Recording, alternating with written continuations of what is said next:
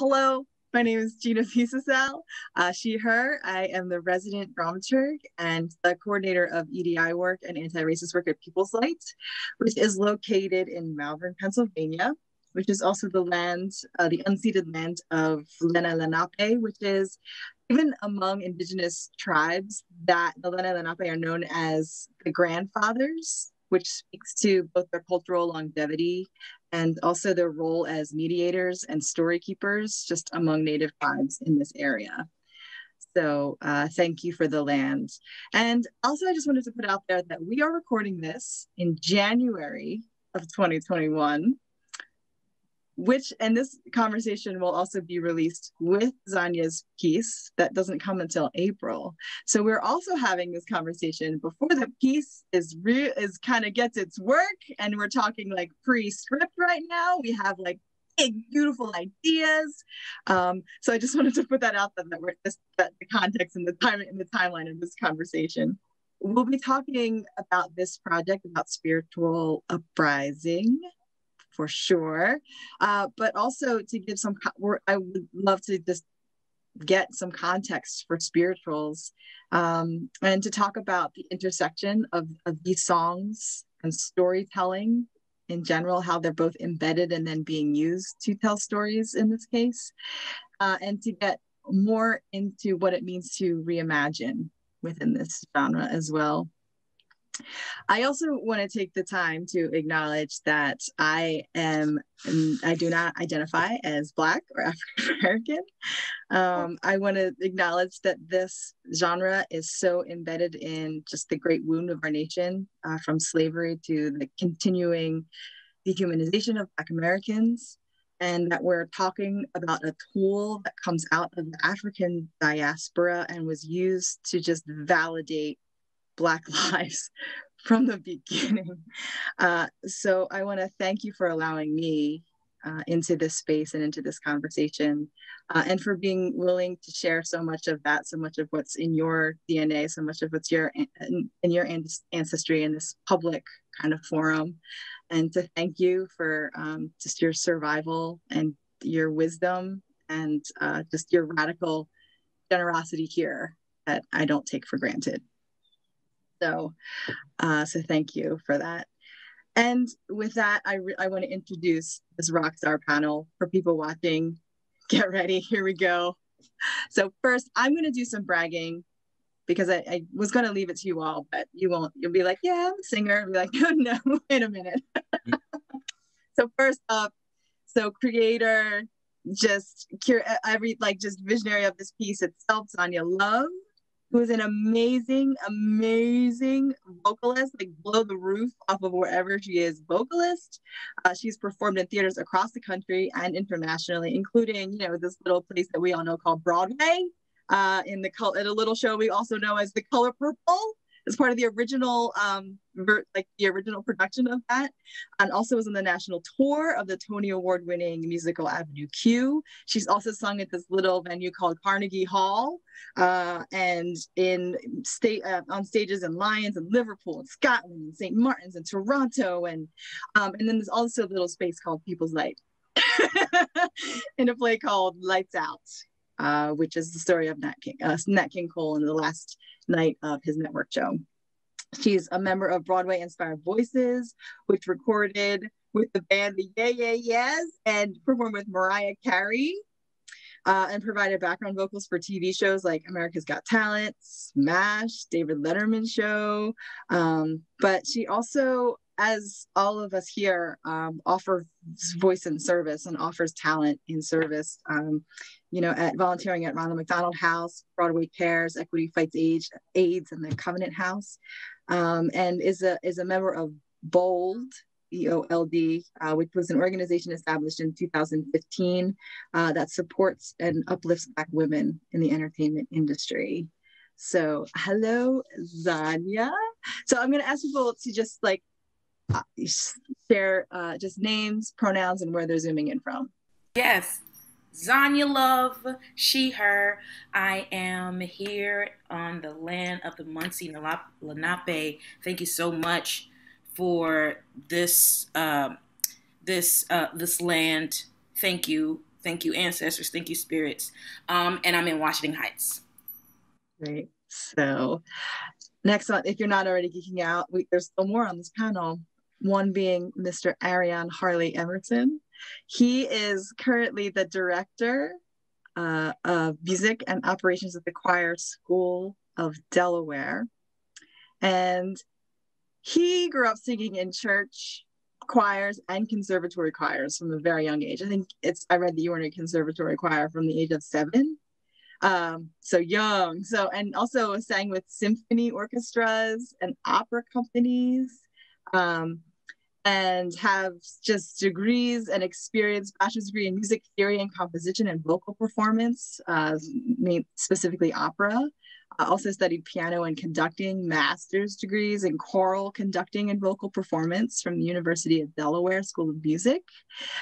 Conducted also at this little kind of church called St. Peter's Basilica in the Vatican City, and also another kind of place that we might all know about called the Kimmel Center in Philadelphia, and Joseph Meyerholt Symphony Hall in Baltimore. So coming from growing up, born and raised in Baltimore. It published articles, given these little things called TED Talks, and then also consults arts organizations on equity, diversity, inclusion, belonging, and anti-racism as well, in terms of his service to the work and his vision. And also currently serves as the national chair of the American Choral Directors Association's Diversity Initiatives Committee, among other amazing things. So welcome, Arreon. So happy to be here again. Arreon, he, his. Really excited. I'm zooming in today from Wilmington, Delaware, my office here at the choir school. Though I do live over the line in PA, where it's in the Susquehannock area. So again, thank you for that land, and just excited for a great and robust conversation. Thank you. And then next on this illustrious list is Mr. Steve Broadnax, who is, I don't know what he's not really. But I'll name, I first met him as a director, but, and he's directed all over the, you honestly look at it's like a where's where, who's who, like of people that he's worked with, of where he's directed, like the biggest regional countries in the theater with some of the biggest contemporary playwrights of this time, including Dominique Morisseau, Katori Hall, and also like directing, and again on this little space we all know called Broadway, upcoming Thoughts of a Colored Man by Keenan Scott II, upcoming. Come on, Broadway, here we go. Yeah. Also, I haven't seen it, but I would love to see Steve as actor. He's also an actor, been actor performer, also toured nationally and internationally. And mainly, just so generously wonderful as an educator and a mentor, as a tenured professor at Penn State and the head of the MFA acting program, and the associate director of the Pennsylvania Center Stage at Penn State as well. And in this capacity here, he's also a writer. Yeah. Like plays, solo shows, a little short film called 2020 Vision, which People's Light commissioned recently, which was this response to the wave and shouts, again, attesting to the full humanity of Black lives. And also was one of People's Light's commissioned New Play Frontiers writers, which I'll explain a bit later, in a play called Bayard Rustin Inside Ashland, which talks, with Martin Luther King kind of a day coming up too. I feel like Bayard should also be an equally household name, but we'll talk about that and set that up when we kind of bring that into the conversation. Also, as a songwriter and a musician, again, like what is he not? And on that 2020 Vision, I don't know if people have seen that as well, but you get a little bit of Steve in his hip-hop performance as well. I think I screamed a little when I heard that. So welcome, Steve. Hello, everybody. Steve Broadnax, he, him, his. I am currently in State College, Pennsylvania, and my home office, Arreon, that's where I am. Your office is classy. This looks more classier than it really is. Ain't nothing but a curtain behind me and a house window. You know what I mean? But I am happy to be here. And also the resident director at People's Light, Gina. Yes. My new position with her. So I'm excited to be an honor to be invited to this conversation. Thank you. Yes.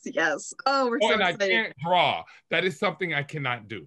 Yes. Visual art. I draw a stick man, though. A stick man.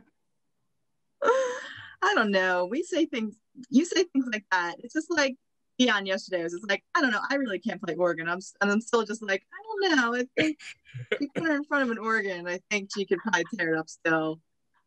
Your stick man will probably be doing something like totally awesome. Anyway, but speaking of Dionne, hello, Dionne. Dionne is an award-winning, also in everything. Like these are Renaissance people that are gathered here. Award-winning composer and lyricist and arranger of choral pieces and original musical theater pieces. And Dionne is a choral and music director in churches and for theater musicals.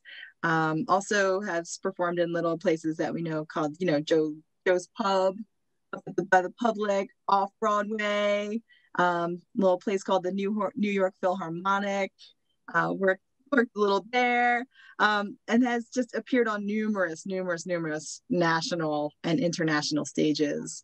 Also a singer, also a teaching artist, also, as I learned yesterday, a wonderful artist and advocate for Black voices and representation in this conversation, in this genre, especially the musical voice that's rooted in Black sacred music. So hello, Dionne, welcome. Hi, I'm so glad to be here. I'm Dionne, she, her, hers. I am coming to you from Brooklyn, New York, Lenape land. Blessings to those who've gone before me, who've made it possible for me to be here. Especially those who make it possible for me to be all that I am and do what I do. I don't take it lightly, even as light as my heart may be as I do it. So I'm really excited about this music, and it is true. Even though I am a gospel musician, the Hammond organ is not one of my gifts. I did not get that ministry. I acknowledge that, but I got a lot of life in front of me, so things could be different. And, at some point in the future, I just wanted to put that out there. We'll see. I don't know. I think it's just to me, maybe. Like the average person in the world. You're all geniuses. So let's begin at the beginning. I think it's just, what is rooting us here in this conversation with Spiritual Uprising, by created, crafted, kind of burst from the forehead of Zonya Love. So Zonya, can you tell us a little bit about your personal journey and exposure to spirituals, and then about this project and where it came from? Absolutely. So I grew up singing in the church, Pentecostal, apostolic, stumping, clapping, shouting, speaking in tongues, all of that. And I was in church from Sunday until Sunday. Sunday, Monday, Tuesday, Wednesday, Thursday, Friday, Saturday, Sunday. Not all day Sunday. No, I mean, basically every day had an assignment at the church. And so I spent much of my life there. And although I don't recall us singing from hymnals a lot, I was still in touch with a lot of the spirituals because of where I was at school in South Carolina. We were still learning Negro Spirituals in school versus other schools that had moved on to what everyone else, what was popular. And so I was singing choral music, and also Precious Lord is like my mom's favorite song. And so just hearing it throughout the house, and I grew up, my dad was a preacher, and we weren't allowed to listen to any secular music. So gospel music was always in my house, always playing in my house. And again, when I wasn't home, I was in church. So I was rooted in it. And then I would say around about high school, lost touch with it, meaning I didn't take any classes, or it wasn't in my choir, it wasn't in our repertoire, and so I kind of missed out on what was happening in that scene, the Negro Spirituals. And then I went to the fabulous HBCU, North Carolina A&T State University, Aggie Pride, where I was just, yes, you know about it, where our gospel choir, award-winning gospel choir, sung some Negro Spirituals. So always been like exposed to it, but not really deep diving in it. And then in 2000, and so coming to how Spiritual Uprising came about, in 2015, I was doing a show at the Guthrie about the Freedom Riders called The Parchment Hour, directed by Patricia McGregor, who directed Lights Out. And there were lots of labor songs and Negro spirituals. And I'm like, I was saying to myself, now I know this one, but there's like 8, 9, 10, a lot of songs that I don't know, I've never heard. And so, because, you know, for me as a performer, I like to research the time period. So, you know, Negro spirituals were used heavily during the Freedom Rides, during the Civil Rights era. And I'll get to that. I'll come back to that. But I had to do the research for the time period, the songs that were being sung, and then the catalog was extensive, and I was like, I feel like these are my birthrights, and they were taken from me. And so it was at that time that I was like, I want to learn more, or I want to do more with the Negro spirituals. And then I just kind of like went on about my life, and, you know, as a performer, you kind of get caught up in doing everybody else's project. And then in 2019, I did a show about the Fifth Jubilee Singers in DC. And I was engulfed in the Fifth Jubilee Singers. And I was disappointed that I didn't have more knowledge of them. And I felt like, you know, if I have the little knowledge that I have, and I feel like I haven't really heard about the Fifth Jubilee Singers, what are other people, how are other people being kept from this information? And I know, you know, that our educational system doesn't do a good job of highlighting the accomplishments and the contributions of Black people. And so I, you know, attribute it to that. And then also just wanting to be current with whatever music is current. And so the history of it was lost on me until that time. And so after doing Jubilee, that's the name of the show at the that I did in DC, I was charged. I was like, okay, so I had a couple of ideas that I had recorded on my voice notes. I was like, okay, it's time to flesh these out. It's time to do these. And so I was just going to do an album. And so I've been like kind of working on it. But again, you know, you work with other people for other people's projects, and you kind of put yourself stuff to the side. And during the pandemic, I reached out to Zach about something else. And he was like, so what are you working on? And I was like, well, you know, I've been working on this album, this Negro Spirituals Reimagined. He was like, tell me more. And so from there, we decided that Spiritual Uprising would be a concert that I would present. And so I was commissioned to write the show, it's a concert with some speaking, but it's mostly music. So I had to put myself first and flesh this music out, flesh these songs out, flesh the story out that I want to tell, the journey that I want to tell. And so that's how it came about. That was a really long answer, but hopefully all the details are there. No, it's great. And you do have an example of kind of, just your musicality also already kind of up on our website, with Soon I Will Be Done with the Troubles. So, I mean, there's something that, knowing the songs is one thing, but then adding your own kind of this urge to kind of add your own, like, kind of take or spin, the idea of reimagining these, I think is going to be really excited. I'm so excited to hear what those arrangements are going to be. My goal is to attract more people, young people, to it, and sometimes people have a barrier with their music education. They have a limited. Some people, and I just find that it's a way to bridge the gap. Hopefully, for people who haven't been exposed to it at all, my hope is that they'll hear, let's say Soon I Will Be Done, my version, and say, oh, this isn't the original. This is a cover. Let me go listen to the original. Mm-hmm. And then their mind is blown by what they're exposed to from the original, from, well, what we consider the original, because we don't know who originally sang each song. So that's my hope. That's my goal. Fingers crossed that it works. Yeah. I mean, speaking about just that context and that lack of knowledge and, offering, I think, Arreon, that's been your thing about, offering context to these songs and performance, which you do offer to a range of ages from, elementary school all the way to, seniors in high school to senior citizens.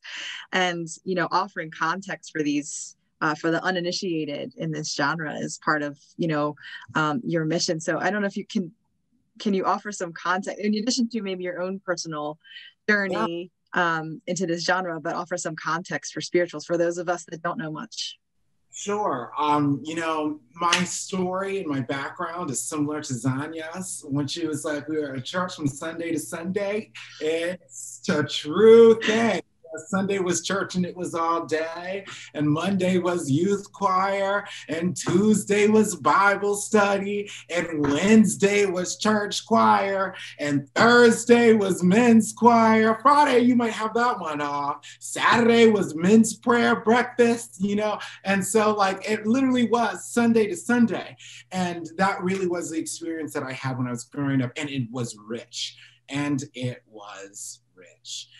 So, that's pretty much where I came from, that kind of church experience. And then I was identified as, being musical as a child. So I got picked up and had this conservatory experience at Peabody Conservatory in Baltimore. And then that was a completely different type of musical education. So I was living one life at church and living another life when I was at the conservatory. And it was very much so that I was learning these two things and not really understanding the cross between these and what I could do with them. I felt like I had split personality disorder.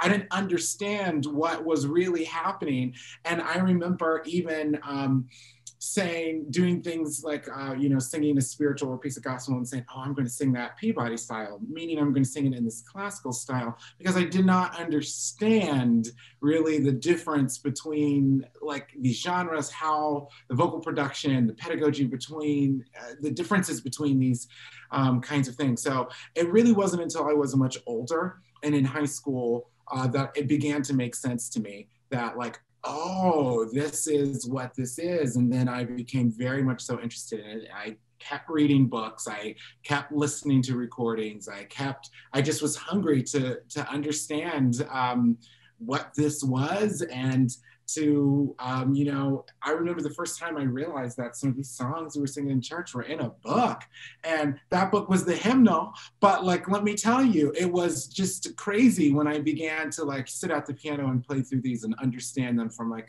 a theoretical perspective. And then it was really in college when I began to understand what the historical significance of this was. So for our friends who might be watching, just to kind of establish a little bit about what the spirituals are, they are the first original music from the United States. And I like to always, mention that, like, it was the original music that was birthed on these shores that came from the United States. But I am so appreciative of those who continue to call these Negro spirituals, because I think it pays homage to the struggle of those who were enslaved. Now, we don't call them slaves. We said they were enslaved, right? Because this was not a choice.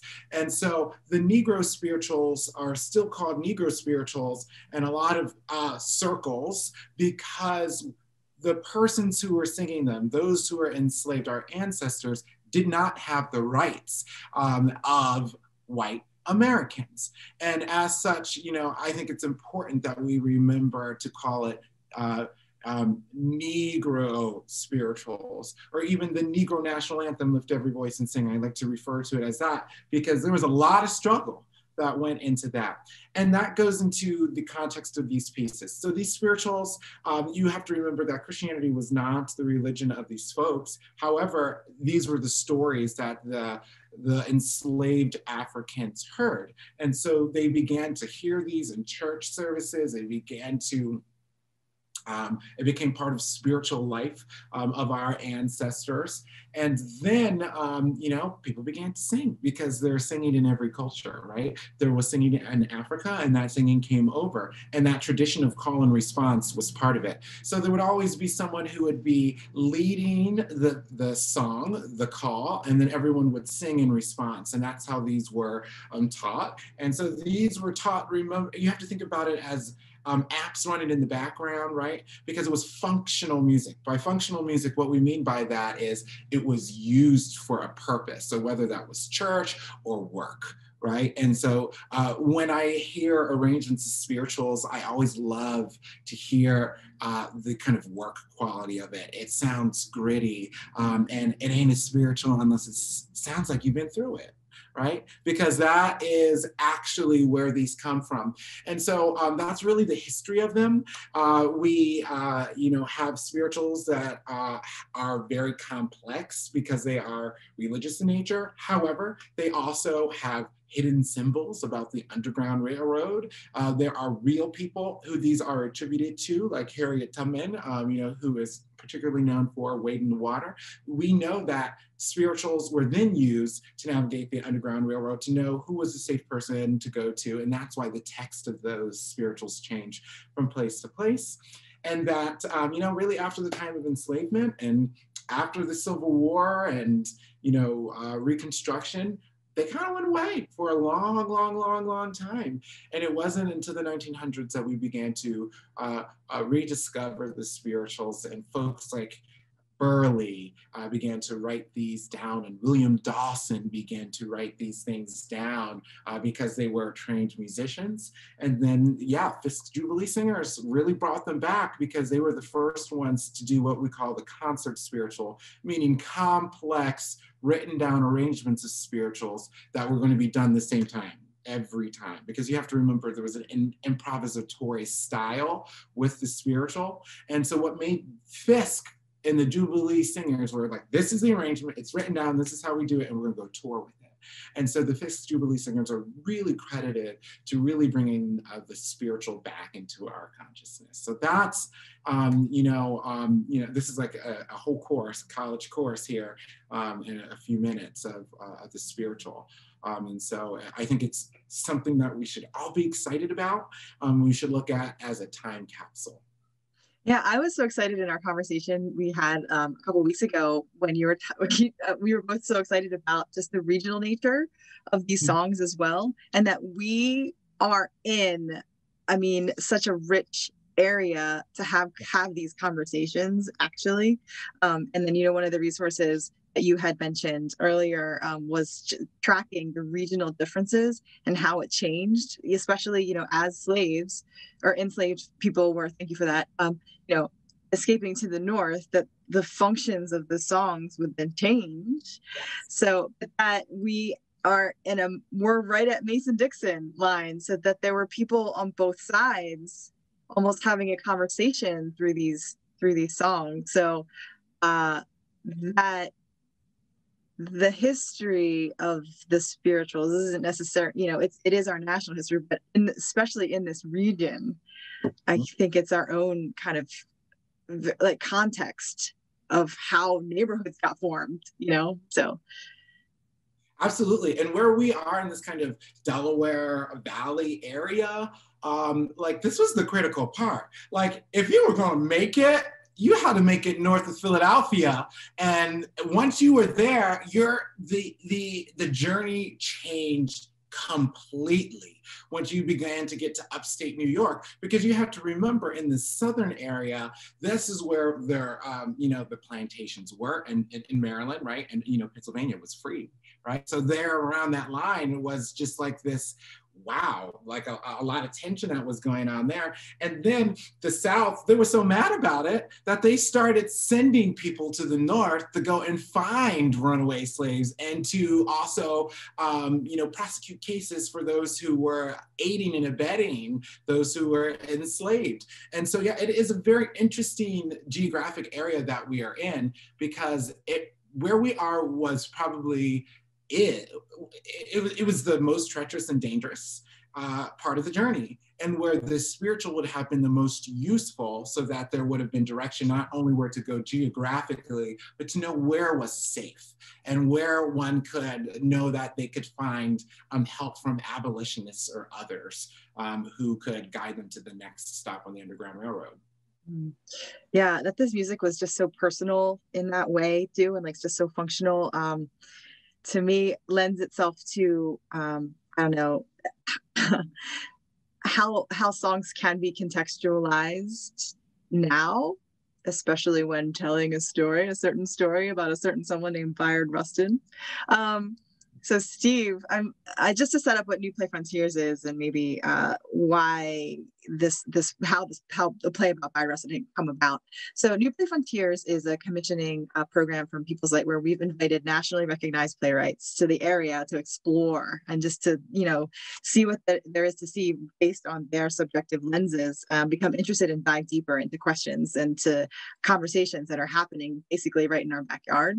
One of those playwrights was Dominique Morisseau, who got incredibly interested in a neighborhood called the Westchester, and especially the heart of the Black community in Westchester, and specifically anchored at a place community center called the Mountain Center. And Steve Broadnax directed this wonderful production of Mud Row, which was the play that came out of Dominique's investigation. And while Steve was kind of checking out Westchester, kind of came across this figure, Bayard Rustin, which you knew of before, but didn't know that he, is a son of Westchester, like grew up, like born and bred in Westchester. And just the history of Bayard, that's so local to us here. And Bayard, who we often know as the mastermind of the 1963 March on Washington, which is just even a funny thing to say in this moment. So but just that what that event was, that the massiveness of what that was. But this play, Bayard Rustin Inside Ashland, is about his career before this kind of master event that he planned, about his career in the 1940s, where he was really testing out strategies of nonviolence while serving in federal prison in Ashland, Kentucky, for resisting the draft as a pacifist. Steve, you've at one point during the development, you called this like, I think this is actually like a choral drama in the making. Arreon to talk about that. When he said that earlier today, I was like, that's what it ended up being, that I discovered choral drama, Yeah. So I was wondering, and there are, it's so interesting that the crossover in terms of the Negro Spirituals that are in both Zonya's piece and in your piece. Mm-hmm. And Soon I Will Be Done with the Troubles of the World, which is what opens your play, yes, Steve. So I was wondering, because there is so much narrative and because there's so much history, and there's a functional quality to it, and necessity and vitality, and to the songs itself, and that it's come from like a tradition that's so deeply culturally tied. How then, or why were you pulling in spirituals, or why was that your impulse to intersect spirituals with Bayard Rustin's story? Specifically because Bayard Rustin has 2 albums of spirituals and Elizabethan songs. So he was a tenor. He was on Broadway with Paul Robeson. I mean, this man's musical career, that's what he was known for, is singing. So that's where the intersection came for me. It was easy when I discovered, because I mean, I knew he basically is the voice of nonviolence for the civil rights movement. He brought the ideology of nonviolence to Dr. Martin Luther King, and that we know. And then again, he was his chief advisor that organized the March on Washington, what you said. But when I discovered that he also was a singer out of Westchester and of spirituals and Elizabethan songs, that is what I wanted to incorporate as was who he was, you know what I mean? And then a man from Westchester that was a Quaker, a Black man that was a Quaker. I mean, there were just things that I was like, I didn't even know that existed, you know what I mean? And to be same gender loving man out and proud at the time that he was. And I identify as same gender loving man, and to have a hero and an icon that I knew nothing about during that time period was where the intersection came in the narrative of the piece. So, and Zonya helped me create one of the roles called Sister Mother, because his mother, he grew up believing was his sister, because his mother had him at a teenage age, and they were very spiritual and religious. So the grandmother, just like many grandmas do in the Black family, took on the child, and he was raised to believe that his mother was his sister until he was a teenager. And then she said, no, child, that's your mama. That's how it was. And they, kept moving.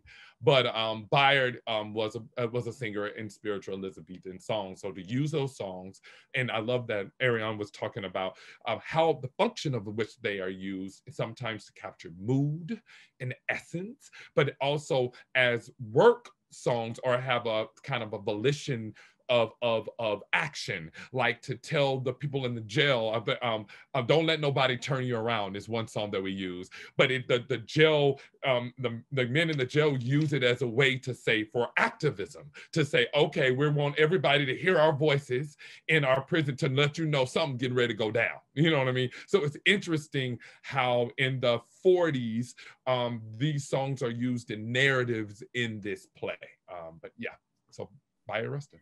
Yeah, I love just the expanded kind of function also of the songs in your play too, because songs as activism, songs as, sometimes I feel like a motherless child when you're just alone in a jail cell, and but also like songs that connect, are being used to connect. Like Bayard is, very begrudgingly offered the opportunity to teach a music class. And, so you have a song between him and another individual named Tennessee, who, and they're building relationship through singing, through song. So it's the function of the music, I think, is storytelling is relational, but it's also largely social. It's also, emotional. So I just feel like that there's like an expansion, I think, of the use of Negro spirituals kind of just woven throughout, and it'll be really interesting, once we will be back in the theater at some point. It will premiere at some point. For sure. But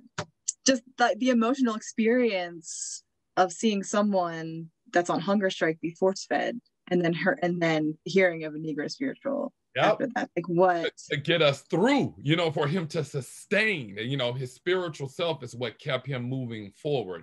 And so spirituals play a really important vessel to always remember the light, the spiritual light, the spiritual realism of what was always, he has foundation that was set back in the church for him to continue to move forward. So the of it is really amazing.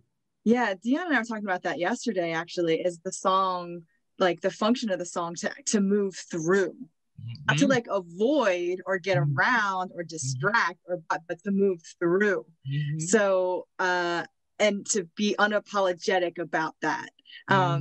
And to me, that's so both like heartbreaking, but also, I don't know, just confidence inspiring that that's possible in the human just existence in general, that there is something that can do that. that can acknowledge your pain and pull you and actually like bring you through. That is human created, that is self-created, it comes like out of us. So Dionne, I'm just wondering more specifically about the music in Spiritual Uprising, but also in terms of that, like, I think to hear your entry points also into this genre, and to speak more about just musicality and these arrangements and why you're excited about these reimaginings that will be presented. So super quick, because I grew up United Methodist and not Pentecostal, although in my later adult life, I was definitely Baptist Kojic. You know, we only did church on Sundays, but I grew up in a church that had 7 choirs, because we had a lot of kids around. Like, we had a couple of hundred kids around at any given time. We were not a mega church by any means, but definitely we had the community participation and the membership that made it possible for many, many years to have like 3 different levels of children's choirs. And then we had what some Protestant churches refer to as a chancel choir, because they sat up in the chancel of the church, which in church speak is close to the altar. And so they did all the classical things and the anthems. And then we had a couple of ad hoc choirs, which were, you didn't have to be particularly musically literate, and you didn't sing that often. And those are the women's choirs and the men's choirs. And then we had one gospel choir that you had to at least be in high school in to be able to join. I still don't know why that was, but it worked out that way. So we had 7 choirs, and I was part of all of them, including the men's choir, because I was their accompanist. Right. And so I also was one of 3 organists. So let me be clear about the organ thing. I can play a pipe organ. I can't play the Hammond that well. Again, I got time to work on that.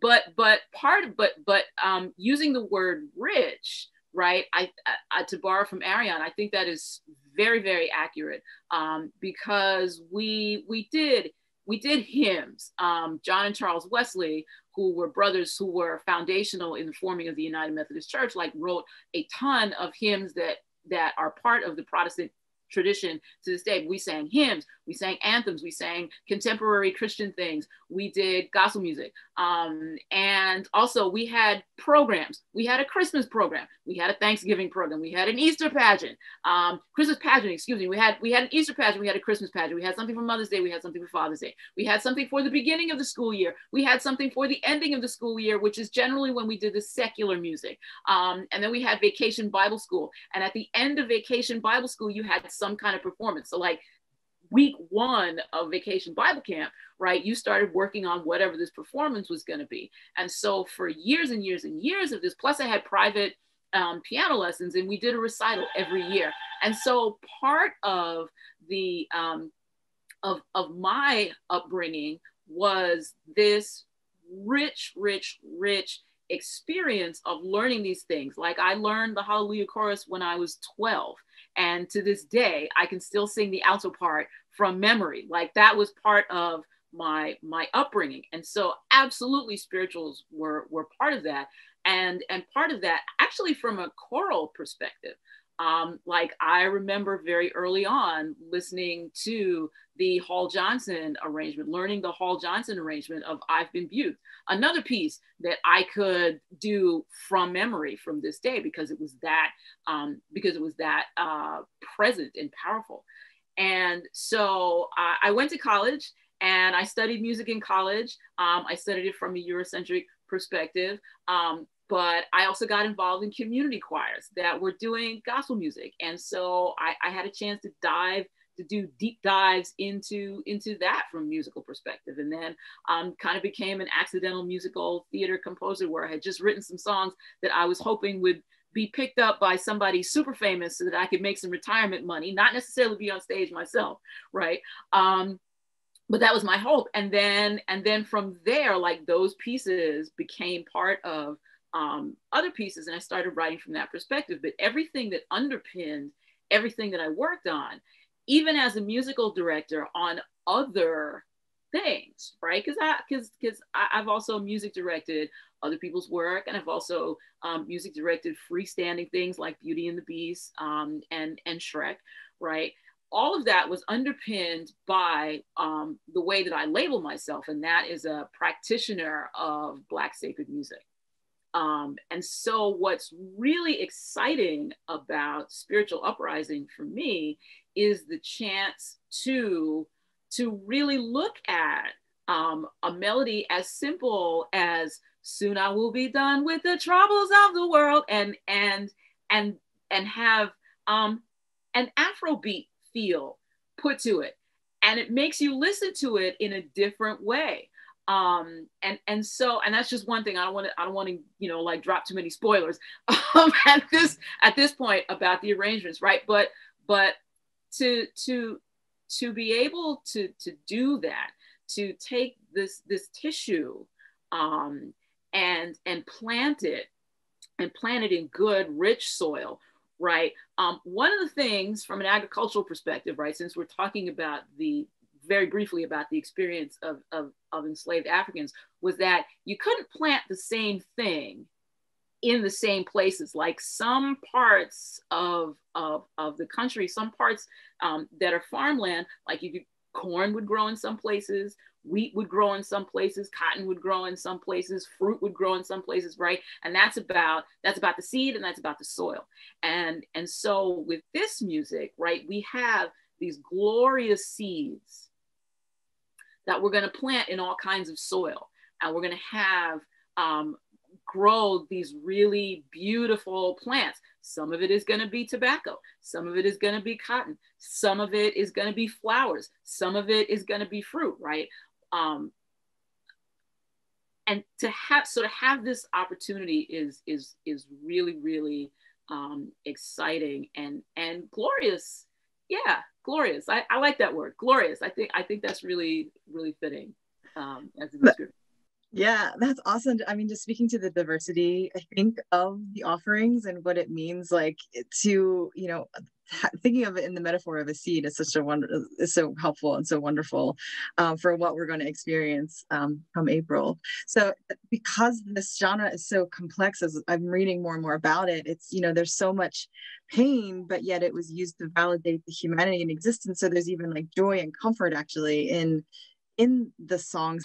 When we talk about musical theater, or when we teach about musical theater, we say that you want to sing the emotions in a moment.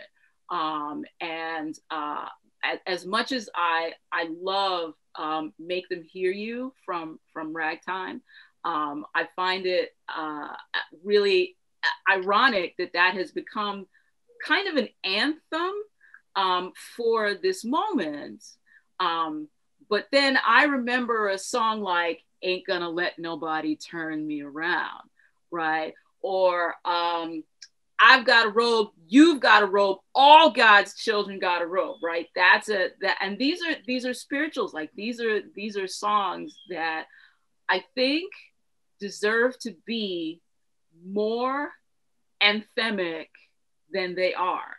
And I hope, not to be like too markety, advertising-y, but I really hope that Spiritual Uprising, right, becomes a flashpoint for really making these songs, for really making spirituals become more of the things that more present, more present, and more what we should lean into, like really get into and really grasp for inspiration. Yeah, I was talking to, in conversation with Zonya a couple weeks ago as well. She said, it's where this music is where the ancestors meet the activists, and they're passing on that torch and saying, here you go. And with all of the complexities and almost, kind of counterpoints that are held within a song, within this genre, I have this is one of my questions actually, is the idea of the sense of escape. The idea that soon I will be done with the troubles of the world, going home to live with God. But yet there is this kind of embedded resistance in that, like to stay. Like there's this tension between wanting to escape, but then this tension of staying where you are and resisting and fighting for that humanity, which is so much of, I think, what's happening, the resistance of today in terms of an anthem for the activism. I think that's fueling a lot of the conversation today. And Zonya, I don't know if you want to speak to this idea of what that tension is and feels like in the song and this music, and the idea of connecting to ancestors that even like are needing that for our activism for today. Yeah. One thing I wanted to say when Dionne was talking is that unfortunately we haven't moved beyond the need to sing these songs. So we have to look back and rely on our ancestors to give us the map, to give us the words to say, to give us the direction, because we're still looking for that freedom. We're still looking for that road. We're still looking for validation as a human being. We know, as we're recording this is the week after what happened at the state capitol, and we're looking at how white people's lives are more valued. Just today or yesterday, I don't remember his name. I don't want to really say it. I don't care to say it. But the guy who carried out the ledger, he was arrested and then now he's out on bond. He committed an unlawful act and he's out on bond. Whereas a few years ago, Khalif, who committed suicide, was held in jail for 3 years. I think it was 3 years without a trial, there was no conviction, there was no bond. Like it blows my mind. We see continually that our lives are not valued in the same way as white people. So we still have to sing this music. And although, yes, we want to get to the point beyond this. I got a robe, you got a robe. When I get to heaven, I'm going to put on my robe. Yes, when I get to heaven. But I believe as a Christian that God wants us to make heaven here on earth too. What's the point? Just send me to heaven. What's the point of being on this earth if I can't enjoy my time, if I can't make it better, as I leave out than it was when I came into this world. And so, yes, we still have to sing these songs. And, I love the quote, and I'm going to butcher it, but how Nina Simone says, it's the artist's duty to reflect the time in which they live in. And we are still living in a time where we have to fight for our humanity. And so these lyrics, these songs, these experiences, as they are or were our ancestors, they are also ours, and they'll continue to be ours. So yeah, that's getting a little. That's great. That these songs are still so necessary. It speaks to just the absolute kind of core of the function of these songs as well, that we could still lean on them. Arreon, when we were talking, you had said that what the Spiritual did, I love this, was to put musical resistance on the map. That it was, when we're talking about especially the civil rights movement too, that song was integral to resistance in a way that wasn't necessarily part of the American Revolution. That this music has resistance baked into it. And I always like to mention, there's definitely music and cultures, and there were some songs in the Revolution for sure, and things like that. However, it is the Spirituals that really began a significant change in the way that music was used in activism. We see that in the civil rights movement. We see that in apartheid, South Africa. We see that all throughout Central and South America. There is no doubt that certainly this idea of resistance through song is really core to and can be traced to the Negro spiritual. And, you know, one thing that has me kind of just like, you know, thinking and reflecting right now is like, yeah, as much as there was resistance, there was also an escaping, there was also rootedness, and I'm going to stay and see this through, because my family is here and is not going to make that journey as well. So just a complex. And then here's the other thing I like to let people know is that not every spiritual is a tragedy. And that's the thing that makes the genre so incredible, because it speaks to a people who are bent but not broken. And I think that there are so many songs of great joy that are born from this period of enslavement and so much struggle. And I think that's something that we can continually learn from, is finding the joy in those situations. And I think it's because, you know, those who were enslaved were able to still find joy in family. They were still able to find joy in community. They were still able to find joy in spirituality and God. And that to me is incredible. It's incredible. It is absolutely incredible. And the fact that were so many who were enslaved who decided they were not going to run, not for fear of being caught, but for fear of not being in community with their people. And, you know, that is something that, you know, I think is also just incredibly profound and really just something that we should allow to continue to resonate with us. And one of the things that, you know, that I was really also appreciative of that, you know, Dionne, you were talking about was just the idea of seeds, and that there are different seeds that need to be sown in different areas. And I feel like that's there's a different spiritual seed for every kind of situation that might come up, whether it is like one to grieve, there is a seed for that, right? There is a seed for celebration. There is a seed for, and so I think that this genre provides so many seeds that we can sow in our lives and that we can see gloriously come to fruit. And so I just really believe that, like, it's really complex. It is really worth study. It is really worth us to continue to do this. And I'm just incredibly grateful for both Zonya and Dionne and your artistry in this, because I mean, it is cultural anthropology is what this is. And it needs to be heard. Thank you so much. Can I just say it's amazing to hear that attributed to me, cultural anthropology.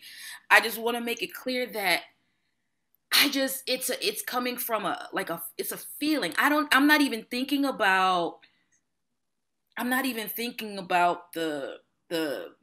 information or the scholarly perspective. I'm not thinking about how this will benefit me. When I tell you, after George Floyd was murdered, the desire to pull myself out of the darkness that I was feeling, I was able to pull from, and this is my word for life, is resilience. The resilience that our people had, that's what got me out of it. Just the resilience. So I just wanted to say that, because it's a word that has been with me at least since June, and I've just been like keeping it close to me, keeping this music close to me, and keeping the journey and like really what the highs and the lows, because like you said, Arreon, it wasn't, you know, it was a horrible time, but they still managed to find joy. And all of the accomplishments made with so many barriers. I don't know how to articulate how grateful I am to be a Black person. I mean, it's this quote is attributed to St. Augustine. I don't know how accurate it is or not, but St. Augustine was supposed to have said that when you sing, you pray twice. And so St. Augustine allegedly was Black, as one of the early leaders of the Catholic Church. Now that could just be legend, but I do believe that to be true. And so yes, there is an academic piece to this work, but also sometimes you just need the songs for the sake of the songs, because music fills in the places where we don't have words, right? So the moan, right, in the Black sacred music tradition, the moan is not filler, right? It is that sound when there are no words for what you are feeling. And if I don't think anybody could accurately at all speak about what could possibly have been running through George Floyd's mind when he called for his mother as one of the last few words that he had. Or Elijah McClain, a young man, so sensitive, art and life were intertwined for him when his life was taken from him because law enforcement did not know how to respond to him and how he presented himself, how outside of what he was supposed to be was. Like, what emotions, what words can we put to those emotions? And so sometimes the songs are not about fulfilling a formula. If X, then Y, right? Sometimes the songs are just the songs, and the songs are what speaks for everything. That's great. So thank you so much again for all of your voices and all of your songs, for offering that twice prayer out into the world. We went way over time. I'm so sorry about that. But just again, for those watching, Spiritual Uprising is streaming from April 2nd to May 2nd. So I hope whether you're watching this conversation before or after, that you enjoyed the presentation, but also with Zonya's prompting, go back and just look and read and learn and know and listen and experience the prayer that's being offered. So with that, thank you all so much for your time today. Thank you.